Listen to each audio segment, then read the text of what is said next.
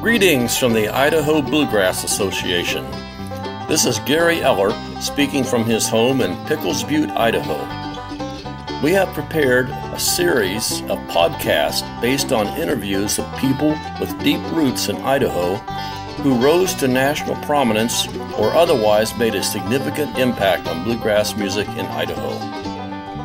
This series of podcasts is a collaboration between the Idaho Bluegrass Association, Idaho Songs Project, National Oldtime Fiddlers Association, and Utah State University. Well, greetings everybody to the Idaho Bluegrass Association podcast series. Today is the 5th of March 2021, and we are very fortunate to have Idaho's own Rue Frisbee. And Rue, tell us where you are. I was raised here in Emmett, Idaho. That was back in 1944, which puts me at 76 years old today. In a couple of months, I'll be 77. But who's counting, right? Yeah, the only reason why I wasn't born in Emmett is because my mother didn't trust any man doctors, and so she had to go over to Caldwell because they had a woman doctor over there, and that's why I was born there instead of here in Emmett. Well, maybe that explains a lot, Rue. Yeah, I guess. Yep, that's the way it was. Pretty much born and raised right here in the Emmett area, and I left for a little while. Right after I got out of high school, I got drafted into the Army and then eventually ended up in the Marine Corps and got busy playing a little music right in between there. And see, my dad was a musician, fantastic musician. He played everything, every instrument. You put it in his hands, he could play it. And the reason why that he was a musician was because there was nothing else to do. When he grew up, you know, they did have a radio, but they didn't have any electricity, so they didn't work. And there was no TV, and so anyway, he just kind of got together with the buddies around in the neighborhood, and everybody had to do something to keep from getting bored to death, so they all played instruments, and that's where he got started. Anyway, after I was about, to back up a little bit, my parents divorced when I was about 3 to 6 years old, and I had to go stay with my grandparents for a while, and that was a kind of a setback because all my grandparents did was smoke, drink, and cuss. And they also told a lot of very humorous stories, sitting around the pot-bellied stove every day and night. And they just passed the stories around, and they were very humorous, but a little smutty sometimes. But that's where I kind of got my start with playing music, because my dad played all the time. And then he quit for about 15 years while I was younger, 8 to 10 years old. And then he started picking it up again. He got interested. We started listening to the radio show that was broadcast out of Weiser, Idaho, and they had the Weiser contest there. And KWEI was the radio station. And I remember getting so enthused about listening to the fiddle players. You know, they had such fantastic styles. And one of them I remember, I got to see the guy actually play. His name was Big Jim DeNoon. He's actually a recording artist. I've got an old 78 that my grandparents had that we used to play on the old Victrola. It was a wind-up record player.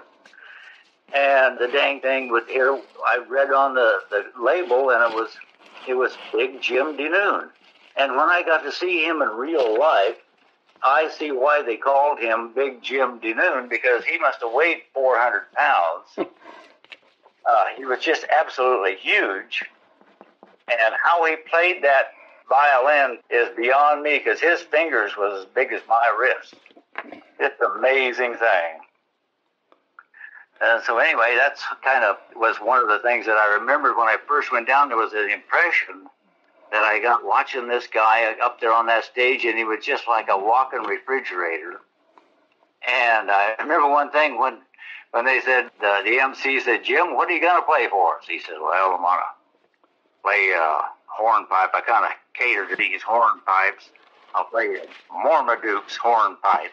And boy, he played that thing, and I remembered it note for note, and that's the way I play it today.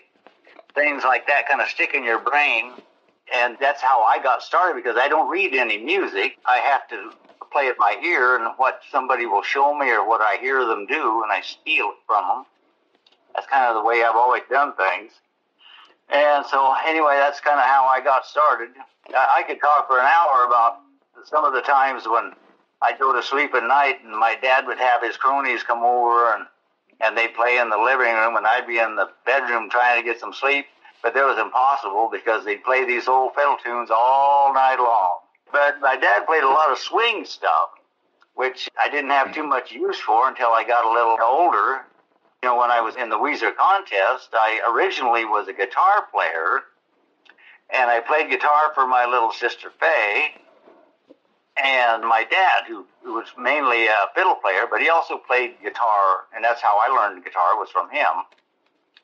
But my little sister, this must have been like in the late 50s, when we started going down there and actually competing in the contest other than just listening and watching.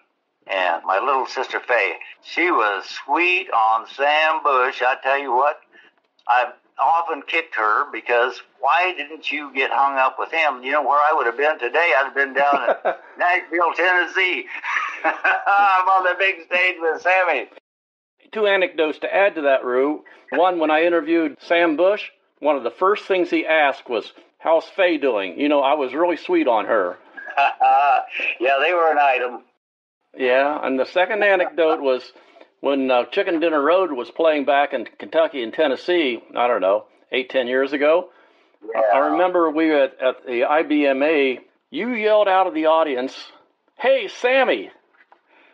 And I remember Sam Bush, without even knowing who he was, he turned around and says, "Rui, where are you?" Yeah, he knew exactly where I was coming from. You know, he says, nobody ever called me Sammy except my grandma. Yeah. But when it came to Weezer, and that was about in the mid to late 50s. Late 60s. He was known as Sammy Bush.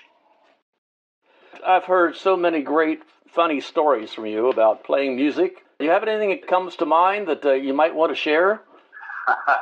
The one that comes to mind is when Sam Bush and all of us was sitting out in the back behind the building there where the contest was going on. And we were all drinking Cokes, and it was a bottle Coke.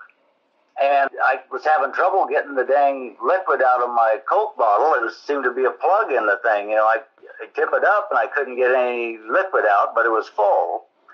And all of a sudden, I noticed there was something sticking out of the neck of the bottle, and I grabbed a hold of it. It was a mouse tail. I pulled that mouse out, and I thought Sam Bush was going to lose lunch. I don't think he ever forgot about that. Well, it was funny for everyone else but me. I was the one that was drinking the dang thing. Tell us about interacting with Sam Bush and Byron Berline and Clark Kessinger, and Lloyd Wanzer, and all those fantastic fiddle players.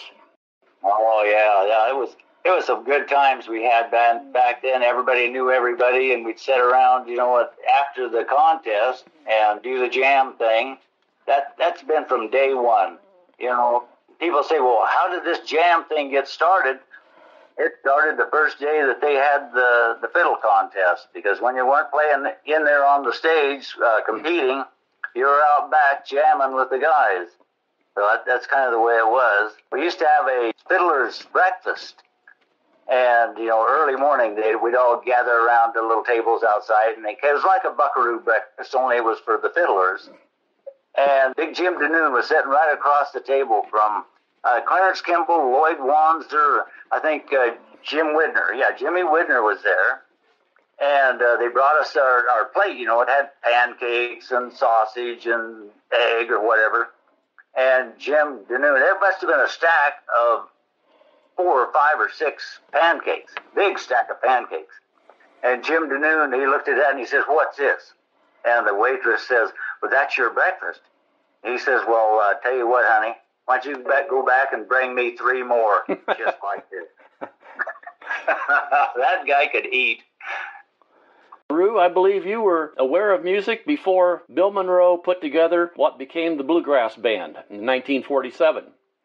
So you were hearing music before that, and you were around before the fiddle contest started in 1953, and you were there during the greatest heyday, arguably, in the 60s and the 70s.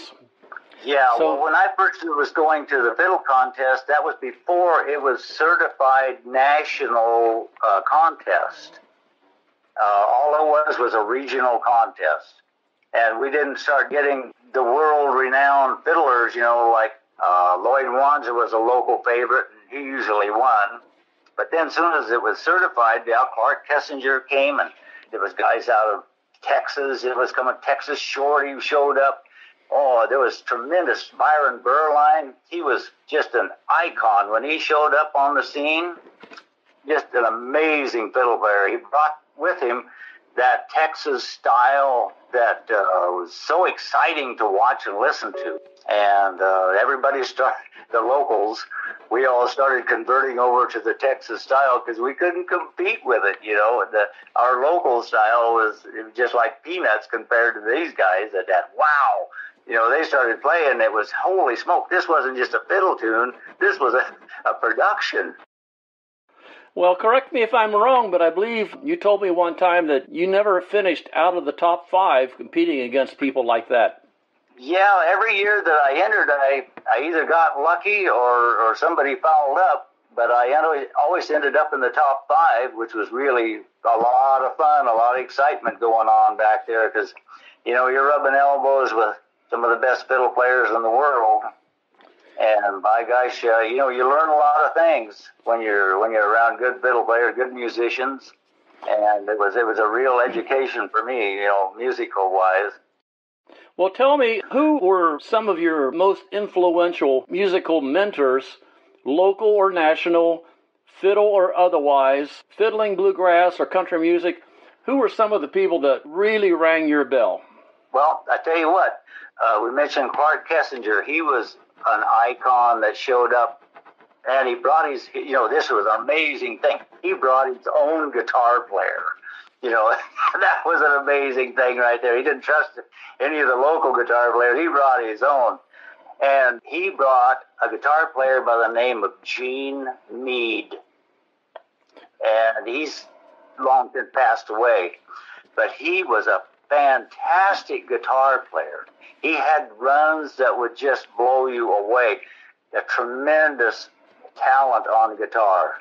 And I'd sit and watch him play guitar, and I was fortunate enough to be in a jam session in Weiser in the basement of the local hotel there, and we were passing the tune around. Everybody played a version of it, and Gene Meade was a guitar player, and he was a classic guy to watch. He got so wrapped up and so involved in the music that he was playing, and he was a drooler. His mouth would be open, his tongue was hanging out, and the slobbers were running down off his chin, and he was just playing up a storm. He was a real funny guy, but he was tremendously talented. Well, Gene Meade was a very famous North Carolina guitar player. Rhythm guitar player is what he's mostly known for, and Clark Kessinger, for the listeners, was a famous West Virginia fiddler in the 20s and 30s, and then he dropped out of music, and it was rediscovered during the folk revolution in the 50s and 60s, and came out of retirement. And he wrote a song for his wife. It was called Rose of My Heart. I'll have to play it for you sometime. Yeah, I still hear that on the bluegrass radio station now and then. It's a really beautiful song. But Clark was really an old-time fiddler, wasn't he? He wasn't a swing fiddler. He had his own style. He was very accomplished. He could do double bowing. He could do triple bowing. He did a lot of things that was way beyond almost all of us there at the contest. We all just kind of stood back and took notes. Yeah, and a great entertainer. Yes, he was. Yeah. Yes, he was. He was there not only just to play the tune, but he was there to please the crowd. Rue Frisbee was heavily influenced by many old-time fiddlers who were around Weezer in the 1950s and the 1960s, before the contest style veered towards Texas-style polished fiddling. No person had a bigger impact than Otis Howard, who was one of the last of the true old-time Idaho fiddlers and also one of the last of the horse-drawn freighters. The 1968 Fiddle Contest LP recording contains Rue's rendition of Otis Howard Schottische.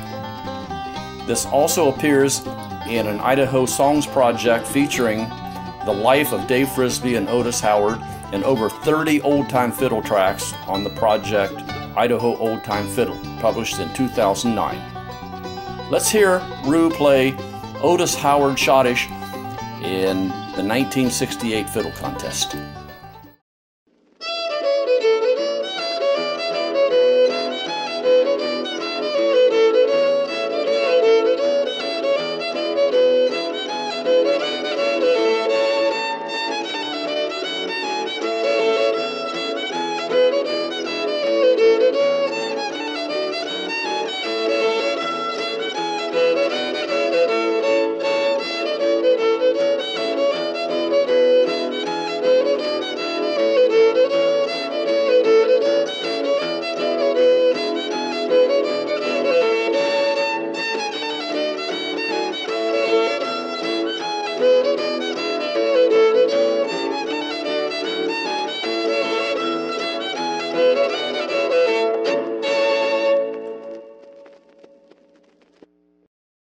Well, let's move into the 80s now. I've been talking to people that you know well, played music with in the Treasure Valley, when the bluegrass scene was really phenomenal here. Great players, many of whom went on to do things nationally. And you were right in the middle of all that, the lock, stock, and barrel scene. Yeah, I was just kind of touring around with a country western group. This would have been probably late 50s, early 60s. And I was just playing country western backup, fiddle, and guitar. And then I saw an ad in the local newspaper. If you're interested in bluegrass music, call this number. And so I called that number, and they said, we're going to have a jam session over to my place. That would be in Boise. And Milt Johnson was the guy that put the ad in there. And I went over there not knowing what to expect. And my gosh, I just loved playing that kind of music, you know, and some Bill Monroe type stuff. And they got with some different type of pickers. And by gosh, it just snowballed from right there. Ragged But Right, the local band out of Boise, was playing at the Lock, Stock, and Barrel every other Sunday. They were scheduled to play every Sunday, but it was just a little too much for them, so they called our group, which was Too Far Gone. And they said, would you guys like to play every other Sunday, you know, trade off with us? I said, yeah, you bet, we'll do it. So we ended up trading off every other Sunday with them, with Ragged But Right. And of course, when Doug Jenkins, he was a fiddle player there for Ragged But Right. But every time the Steelhead run came up in North Idaho, he didn't play fiddle anymore. He was up to 50 years, so I got drafted to play it over with the Ragged But Right, which didn't hurt my feelings a bit. They were a lot of fun to play with too. Well, that was quite a run, 17 years at one place. Yeah. Every other week. So what was the audience like? It was close, tight, very responsive. And, you know, they were there. They knew what was going to happen when they got there, and they were prepared for it. And my gosh, it was just, you know, there was a lot of people there that knew a lot about bluegrass, and they knew what to request.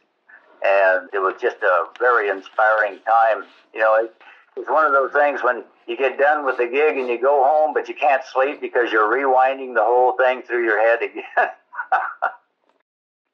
Well, is it fair to say that you were mostly a bluegrass player after that? Pretty much, yeah. Yeah, it was just, that's all I ever do anymore. And after that 17 years playing the bluegrass there at the Lock, Stock, and Barrel, that's pretty much all I was interested in. So let's go into the 90s and then the 2000s and talk about what you were doing.